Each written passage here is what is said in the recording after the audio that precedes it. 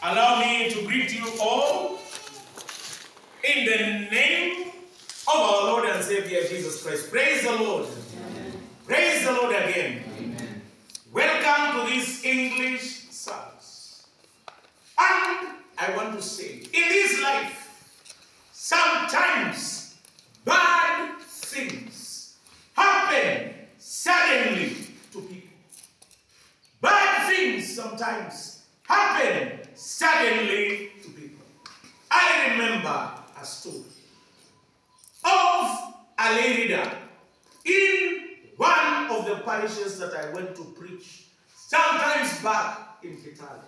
The lady said he was doing very well in his job. Everybody praised him. Then, all of a sudden, without notice, he was sacked. Akafutwa kazi. Then, when it happened suddenly, things became bananas. Things went from bad to worse. Even people did not want to greet him. They thought he could. Angewaambukiza ugonjwa ya kufutwa kazi. His workers did not greet him. He was isolated. When bad things happen to an individual, suddenly we may feel isolated, alone, and even lonely and in despair. Do you know the great song that we sing? What a friend we have in Jesus. All our sins, sorrows we take to him. Jesus, the great friend. The writer of this song was a young man. This young man came from the island. He went and preached somewhere far from home. But before he left, before he became a missionary, one day the young man was having a fiancé. He wanted to get married to the fiancé. And as they were preparing on the eve to the wedding, yes, before they did the wedding, just one day before the wedding, this lady was riding a horse. Na alipokuwa akiendesha hii farasi, it got an accident, and the horse fell, and the lady was injured, and she died on the spot. The same young man, after some years, was also engaged to another lady. This lady contracted tuberculosis.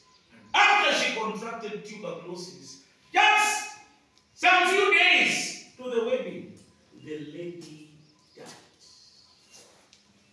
Double tragedy. Bad things happened to this man almost concurrently. What do you do when bad things happen suddenly in your life? Sometimes they happen in relationships. Sometimes bad things happen in our school. Sometimes they happen to people who are close to us. And you remember this writer of the hymn.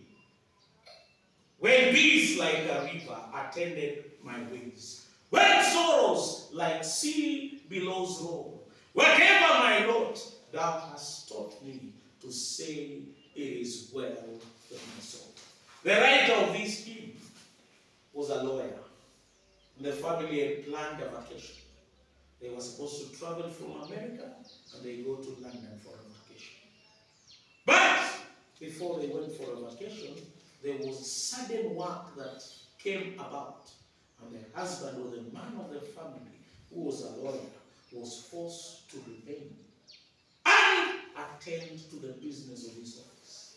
But he escorted the wife and the 5 daughters, and they traveled via a boat. From which country? From America to Britain. Midway, the boat capsized. All they drowned. It's only the mother who was saved. And the mother wrote a message. And she said, saved alone. The man took the next boat, knowing that all the 5 daughters, even he will not have time to bury them, because they were deep in the sea. They were never recovered. But this man proceeded to say, even when bad things happen, it is well with my soul. Our reading today was drawn from Psalm 60. This is a psalm that was written by David. It begins by saying, God, you have forsaken us. It begins at a very difficult time. David wrote this psalm when they had lost the battle to the Philistines. King Saul had been killed by the Philistines. When he wrote these psalms, the Moabites and other nations had continued to attack them. Bad things had happened to David suddenly and repeatedly. The title of my sharing today, when bad things happen to you, where do you turn to? Some people turn to their friends and they forsake them. Some people turn to money. Money cannot give solutions. Some people turn to witch doctors. And witch doctors, they only take money, but leave the problem with you. Today, the title of my sharing is, when bad things happen to me, I will turn to God. When bad things happen to me, I will turn to God. Number one, I will turn to God and cry to the Lord. When bad things happen to me, I will turn to God and cry to Him. Number one, that He forgives me of my sins. Sometimes bad events happen because of my sins. Therefore, I will cry to God. I will ask God to forgive me of all my sins. Cleanse me from all iniquity and unrighteousness. Sometimes when bad things happen, I will turn to God, cry to Him to forgive me. Number two, I will turn to God and ask God to protect me. When bad things happen, I cry to God for His divine protection. You remember when we were here during the month of January. First service that we did as a local church, we did it outside there. Just here. The church had been locked. Bad things had happened to us repeatedly. The priest had been hit by a chair. The police had locked the church. But we turned and cried to God that He will protect us and allow us to preach the gospel. As I am preaching right now, it doesn't matter the place so long as we preach the gospel. Even in this classroom, I preach the gospel. But it's because we turn to God and cry to God and ask Him that He will protect us. As I was coming from home, I was picked by a vehicle in town, the vehicle of the vicar's wedding. Mr.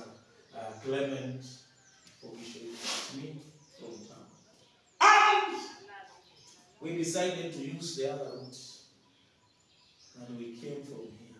Little did we know that some people in the gate had barricaded the gate with the stones, not wanting the priest to preach in the church. But since we turned to God and cried to Him, He protected me. I did not go through the gate. And as the people were waiting in the gate to block me from coming into the church, I was entering, fully robbed. I entered and I found the people in the church. I preached the gospel. They waited from the other place and we continued preaching and they left. When bad things happen, turn and cry to God. Cry to God, but our God will protect you from all dangers, from all challenges, from all issues. May He protect the opportunity that you have to study. May He protect what you are in. May He protect your family and your life. Number 2, when bad things happen to me suddenly, I will turn to God who speaks to me through the Bible. I will turn to the Lord who speaks to me through the Bible. When I am annoyed, the Bible encourages me. When I feel discouraged, I will turn to God.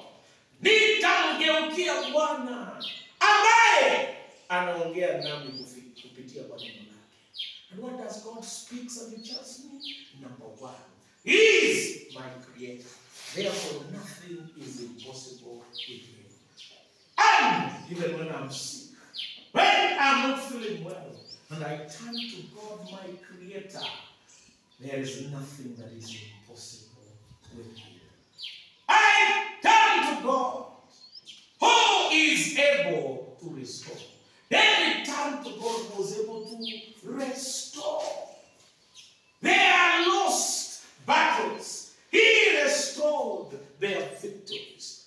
May we turn to God who is able to restore our health, to restore our joy, to restore our peace, to restore all that we have. It is only God who restores. It is only God who gives a second chance to restoration. As I stand here, I am a testimony that God restores. Do you know, by the way, my living certificate was written very bad. They said Kimutai Jesus is a young man of average academic abilities, so susceptible to influence. The living certificate was not supposed to take me anywhere. Had the police isingechukuliwa because it was so bad. The living certificate was not supposed to take me anywhere. When I went to college for the interview of the Theological College in Kapsat, I remember they asked me, why is your living certificate in the Andiko of the Bible? I said that I used to be a bad man. I wanted to ban the school. But God has restored me, and there will be no problem in this college. I studied for 3 years and graduated. Was never suspended. No problem whatsoever did I get, because God restores people. He restores even behaviors that are beyond repair. He gives people another chance. God is a God of restoration. May you allow Him to restore you. Sometimes you feel you are down, you are low. There is nothing that can be done. Remember, we serve a God of restoration. The God who restored the energy of Samson. The God who restored the people who are considered not worthy of restoration. May the Lord restore my joy, my health, my character, my peace. I will turn to God who will heal me. He will not only restore, but He will also heal me in Jesus' name. And lastly, when bad things happen to me, I will turn to God who keeps His promises. You have known in Kenya, politicians promise many things. Sema kati, baada ya nikipata hii kiti, baada ya siku fulani, I will do this, I will do this, I will do that. But I want to tell you, there is only one promise keeper, God. For those of you who will get married, you will get many promises. Uko kwetu, una blanketi ya stima, it regulates the temperature. Kumbe ndio hiyo jamaa hana blanketi. Blanketi ya stima ni the whole world. Kuna blanketi. There are many promises. But turn turn to God, who is a faithful promise keeper. Yeye ahadi yake haivunjiki. He has promised that he will never leave me. Ameniahidi hata niache. He has promised to provide for me. He has promised to be with me in everything that I do. May the Lord richly bless you. Remember, members of the English service, remember that when bad things happen suddenly, when you feel low, bad things have happened to you, never turn to anybody else, but turn to God. Mgeukie Mungu. Na ukimgeukia Mungu, kitu cha kwanza, when you turn to God, you turn to God and cry to Him to forgive your sins and to protect you. Number two, turn to God who speaks to us through His word. He is our creator. He is our restorer. And He is our healer. Number three, we turn to God, the greatest promise giver. He will not leave us. He will not forsake us. And He will provide for you. As bad things happen to you this week, do not be discouraged. God is great. The other day, no, it was Saturday, very early in the morning. I have a YouTube channel. I'm trying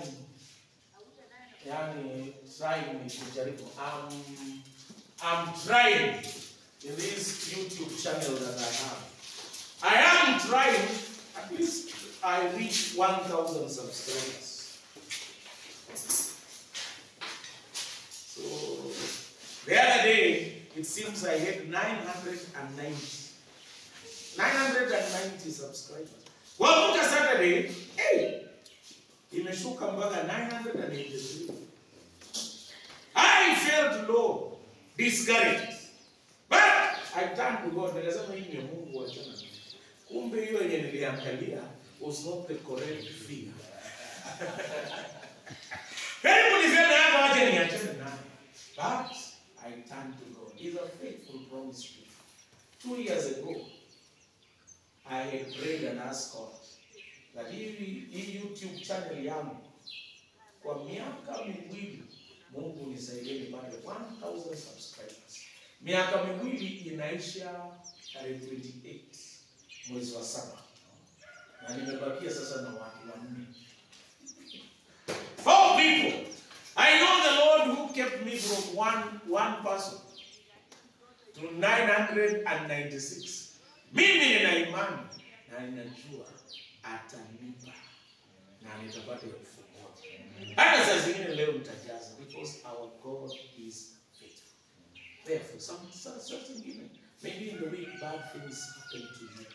Today is the time that we need to turn to God in prayer. Maybe you are discouraged. Maybe you felt you could not make it. Today I want to pray with you.